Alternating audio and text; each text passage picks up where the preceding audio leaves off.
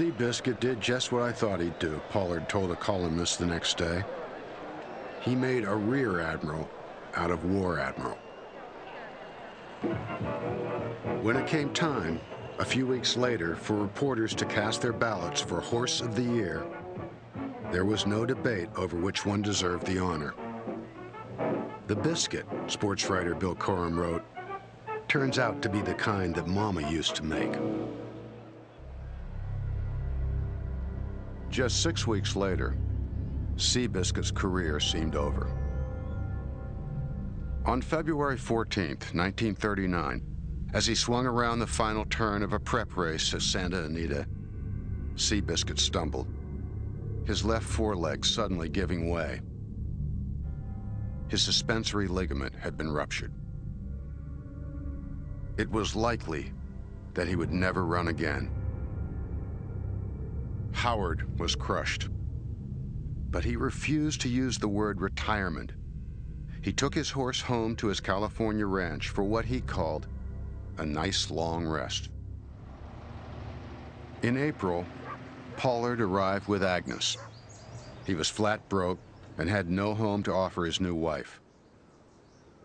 Graciously, the Howards took them in. For a third time, his leg had been broken and reset. He hobbled along now and drank to dull the pain. Seabiscuit and I were a couple of old cripples together, Pollard later said, all washed up. Throughout the summer of 1939, horse and jockey convalesced together, taking long, limping walks, pushing a little farther each day. By September, they were up to 5 miles. Out there among the hooting owls, Pollard later remembered, we both got sound again. I think that my father found a solace in watching this horse come back and grow strong. And I think in some ways, well, Seabiscuit became his role model in a way, you know. And if he can do it, I can, you know, kind of thing. Late that fall, Charles Howard made an extraordinary announcement. On March 2nd, 1940, 7-year-old Seabiscuit would take one last stab at the race that had so far eluded him, Santa Anita's 100 Grander. But there was no mention of who would be in the saddle.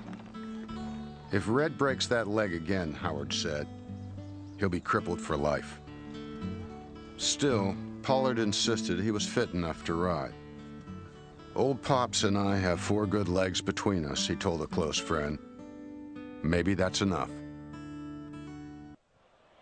On race day, Red came into the paddock just before 4 o'clock. Around his neck hung a medal of St. Christopher that Agnes had given him for luck. He wasn't too proud to admit he needed it.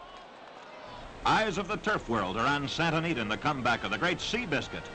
Twice he's lost the $100,000 handicap by a nose. Now if those valuable pins can stand the gaff today, he'll try again. As Smith hoisted him into the saddle, Pollard felt his confidence return. You know the horse, and the horse knows you, Smith whispered. Bring him home. For Pollard, it would all come down to that.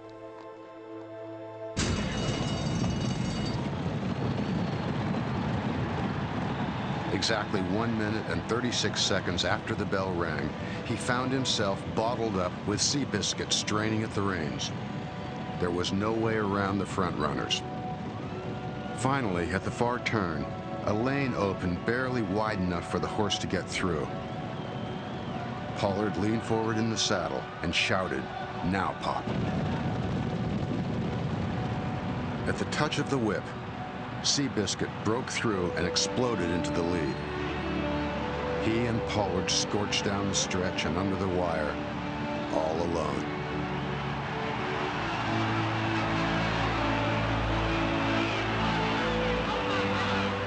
Seabiscuit had clocked the fastest 1.25 miles in Santa Anita's history, the second fastest ever run on an American track, and had surpassed the world money-winning record by more than $60,000.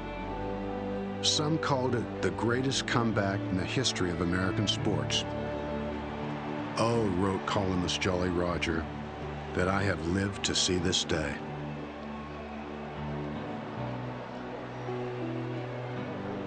In the winner's circle, Pollard sat straight-backed on his horse, his red hair matted with sweat. Beneath him, Seabiscuit was still, calmly munching the flowers from his victory wreath as dozens of camera bulbs flashed. "Don't think," Pollard said later, "he didn't know he was the hero." He suffered career-ending injuries and surmounted them.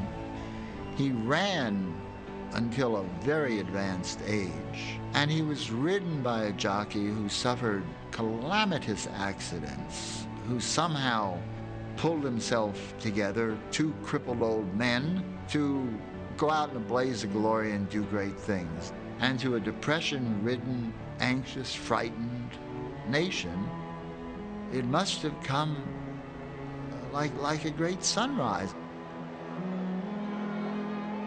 I think my father understood that it was just by chance that he became famous.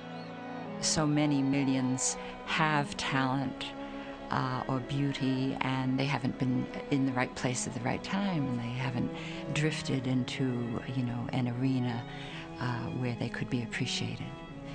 I think he knew that very deeply, that it was all luck. I think that together, Seabiscuit and he made a whole comet, a star, a ball of light. There is something quintessentially American about everyone in this story, and about the ability to triumph over hardship. That's the journey toward the American dream. This country was built on that. And he embodies that more than anybody else. He is an extraordinary story that way.